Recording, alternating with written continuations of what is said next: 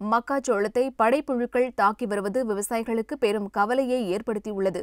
தமிழகத்தில் மக்காச்சோளம் சாகுபடி செய்யப்பட்ட 3.5 லட்சம் ஹெக்டரில் 2,20,986 ஹெக்டேர் படைப்புழுக்களால் பாதிக்கப்பட்டுள்ளது. அமெரிக்காவை தாயகமாக கொண்ட இந்த படைப்புழு அமெரிக்காவில் மிகப்பெரிய சேதத்தை ஏற்படுத்திவிட்டு இந்தியாவுக்கு வந்துள்ளது. ஆண்டு முழுவதும் தமிழகத்தில் மக்காச்சோளம் சாகுபடி செய்யப்படுவதால் படைப்புழுக்களை கட்டுப்படுத்தும் முறைகள் குறித்து விவசாயிகளுக்கு எடுத்துரைக்கப்பட்டு வருகிறது. எனினும் மக்காச்சோளத்தில் படைப்புழுக்களை முழுமையாக கட்டுப்படுத்த 3 ஆண்டுகள் ஆகும் என்கிறார்கள் வேளாண் ஆராய்ச்சியாளர்கள். நான் 100% கட்டுப்படுத்துவது என்பது இயலாத காரியம். இப்போதைக்கு இன்னும் 2-3 ஆண்டுகள் கடந்தால் இந்த மக்காச்சோளம் படைப்புழு 100% கட்டுப்படுத்த இயலும். இயற்கை எதிரிகள் கொண்டுதான் முக்கால்வாசி இந்த படைப்புழுவை கட்டுப்படுத்த வேண்டும் என்பது தமிழ்நாடு வேளாண்மை பல்கலைக்கழகத்தின் நோக்கம்.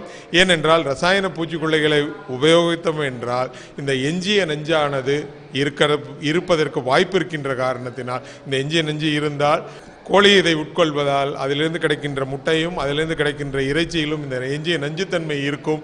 அதை நாம் உட்கொள்ள வேண்டிய ஒரு சூழ்நிலையில் இருப்பதால் எங்களுடைய தொழில்நுட்பம் ரசாயன பூச்சிக்கொல்லிகளை குறைந்த அளவு, அதுவும் இந்த நச்சுத்தன்மை இல்லாத பூச்சிக்கொல்லிகளை தான் தமிழ்நாடு வேளாண்மை பல்கலைக்கழகம் தமிழ்நாடு வேளாண் துறையுடன் இணைந்து மக்காச்சோள விவசாயிகளுக்கு எடுத்துரைத்துக் கொள்கிறது. முதலாவது தொழில்நுட்பம் என்னவென்றால், கடைசி உழவின் போது, அதாவது பார் போடுவதற்கு முன்பாக 1 ஏக்கருக்கு 100 கிலோ வேப்பம் புண்ணாக்கிட வேண்டும்.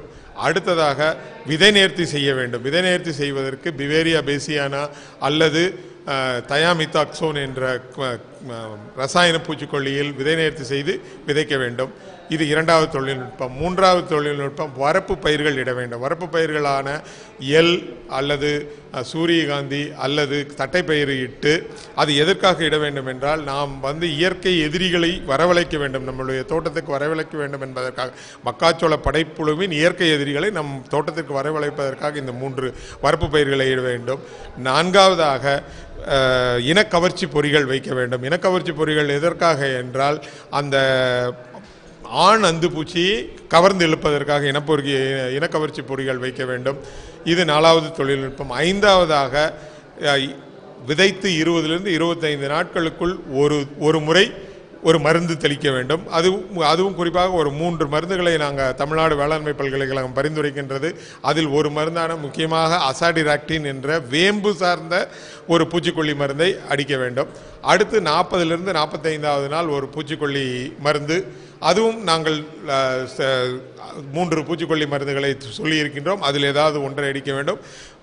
விவசாயிகள் மறுபடியும் 60 to 65வது நாள் பூச்சியோட கட்டுப்பாடு செய்ய வேண்டும் என்றால் அதற்கு ஒரு தொழில்நுட்பத்தை அமைத்திருக்கிறோம். அதாவது 10 பார்கள் நடவு செய்துவிட்டு 1 பார் இடைவெளி விட்டால் 60-65வது நாட்களில் நாம் பூச்சிக்கொல்லி தெளிக்க வேண்டி இருந்தால் அந்த இடைவெளியை பயன்படுத்தி நாம் பூச்சிக்கொல்லி தெளிப்பதற்கு ஏகுவாக இருக்கும். தேவைப்பட்டால் 60-65வது நாட்களில் ஒரு பூச்சிக்கொல்லி மருந்து தெளிக்க வேண்டும்.